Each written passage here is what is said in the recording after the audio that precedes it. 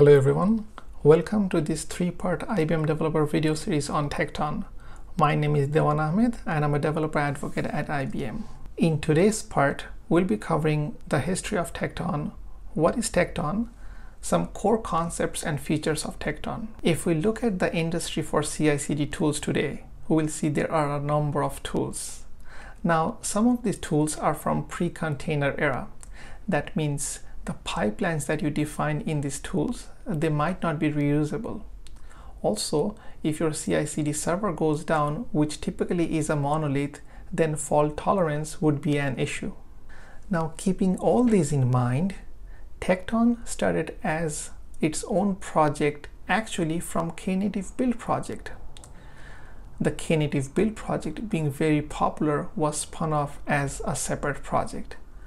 Although it originated at Google, Tekton was made open source, and since then, Google, IBM, Red Hat, and a number of individual contributors have contributed to this very popular project. Tekton is part of Continuous Delivery Foundation, the goal of which to be a vendor-neutral home for the most important open source projects for continuous delivery. Now, what is Tekton? The goal of the Tekton project is to specify the API and provide Kubernetes native building blocks so that you can run your own build pipeline. The umbrella Tekton project also hosts a number of sub-projects for dashboard, CLI, webhooks, triggers, etc. Tekton project also provides a catalog of best practices for authoring tasks and pipelines that can be reusable.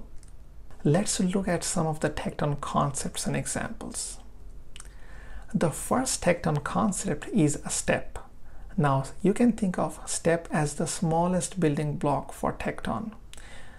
In a step, which you can see portion of a YAML file on the right, you can specify an image, run a command, or take an argument. Now, step is an existing type, which is a Kubernetes container step. The first new CRD for Tekton is task. I'll pause here and explain a bit more what a CRD is. CRD stands for Custom Resource Definition. Now, Kubernetes out of the box comes with resources such as pods, deployments, and services. But CRD gives Kubernetes the ability to extend itself. And that's what Tekton does. Tekton has defined a number of custom resource definitions so that it could extend Kubernetes capabilities. Coming back to task. A task is a sequence of steps. They run in sequential order on the same Kubernetes node. Tasks are written so that they could be reused in a number of pipelines. That brings us to the third type for Tekton, pipeline. Now, pipeline is a collection of tasks. These tasks within pipeline could run either sequentially, concurrently, or as a complicated graph. There is no guarantee that the tasks will run on the same node, although you can use pipeline to link output of one task to the input of the next task. And the portion of the YAML on the right shows a typical pipeline example. The last two CRDs are pipeline run and tasks run. Now, you can think of instances of pipeline and tasks when you can think pipeline run and task run. Pipeline run and task run fetches runtime information for the task and pipeline, such as your GitHub repository or your image registry information. When we put all this together, a typical pipeline looks like this. As you can see, the individual boxes are the tasks, which could run either sequentially or in parallel. You could also pass on this entire pipeline to your team member who is working on a different project, and they can pick and choose the specific building blocks they want to reuse for their project. Let's look at some of the features of Tekton project.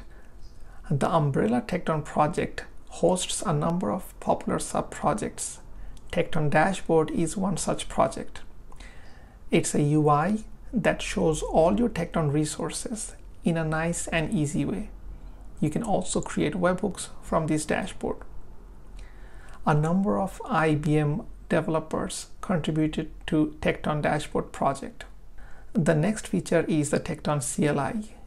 TKN lets you do all the tasks to create and manage your Tekton resources.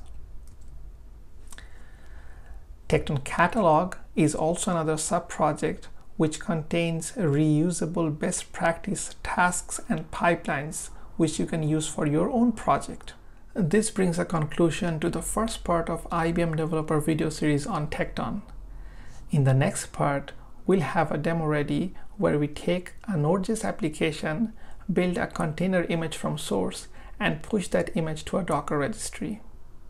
Till then, stay safe and follow IBM Developer.